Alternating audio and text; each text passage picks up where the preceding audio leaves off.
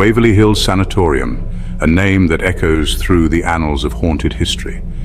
The name alone sends chills down your spine, conjuring images of ghostly apparitions and unexplained phenomena. It's a place where the veil between our world and the next is thin, almost transparent. Here the past and present intertwine in a dance of shadows and whispers. A place where the echoes of suffering and despair linger in the air, like a heavy mist that never dissipates. The walls themselves seem to breathe with the memories of those who once walked its halls. This isn't just a spooky story to tell around a campfire. It's a deep dive into the history and hauntings of one of America's most infamous locations.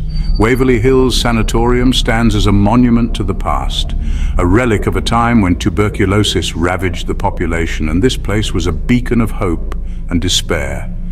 As a paranormal investigator, I've stepped into countless haunted places, but Waverly Hills, it's different. The energy here is palpable, almost as if the building itself is alive. It's a darkness that gets under your skin, a feeling that something unseen is always watching, always waiting.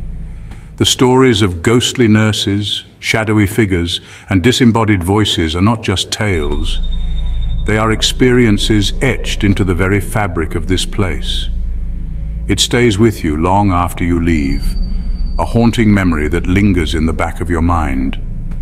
Every creak, every whisper, every shadow seems to follow you, reminding you of the time you spent in the presence of the unknown. This is the true story revealed.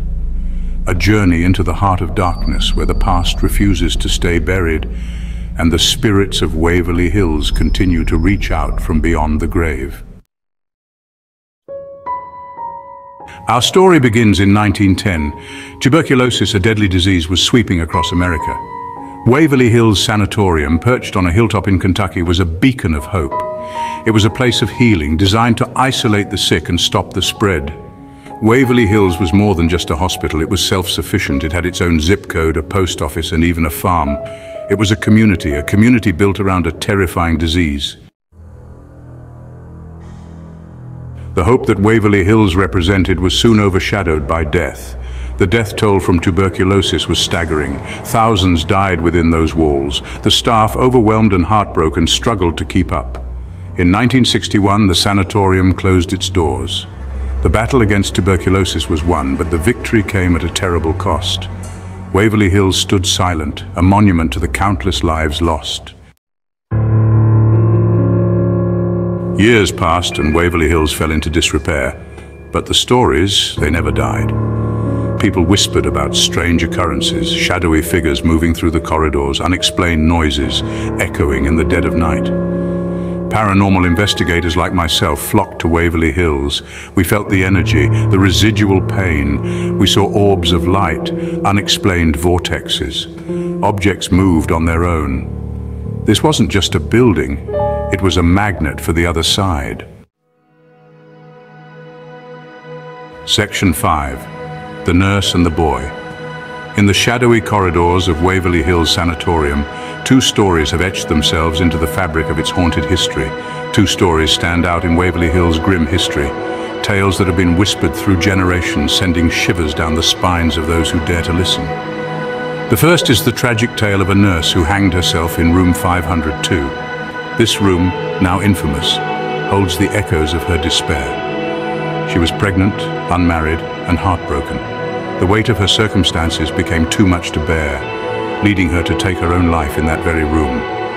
Her spirit, they say, still roams the halls, weeping. Her sorrowful cries can be heard in the dead of night, a reminder of her tragic end. Then there's Timmy, a young boy who died within these walls. Timmy's story is one of innocence lost amidst the suffering that permeated the sanatorium. He loved to play ball. The simple joy of a child, now a haunting memory that lingers in the air. Visitors claim to hear his ball bouncing, even see it rolling down the hallway. The sight of the ball moving on its own is both eerie and heartbreaking.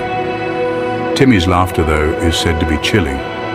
The sound of his ghostly giggles echoing through the empty halls is enough to send chills down anyone's spine, a stark contrast to the joy it once represented. Section 6. Waverly's Ghost, Fact or Fiction. Skeptics will tell you it's all in your head, the power of suggestion. But I've seen things in Waverly Hills that defy explanation. I felt the icy touch of a hand that wasn't there. I've heard voices whispering my name. Is it the spirits of the dead trapped between worlds, or is it something else, something we can't even comprehend? The answer, my friends, is shrouded in darkness. Section 7. A Legacy of Terror. Today, Waverly Hills stands as a chilling reminder of the past. It's a popular destination for ghost hunters and thrill seekers. Tours take visitors through the decaying corridors, sharing the stories and the legends. But be warned, Waverly Hills is not for the faint of heart. It's a place where the line between the living and the dead blurs. It's a place where fear is palpable.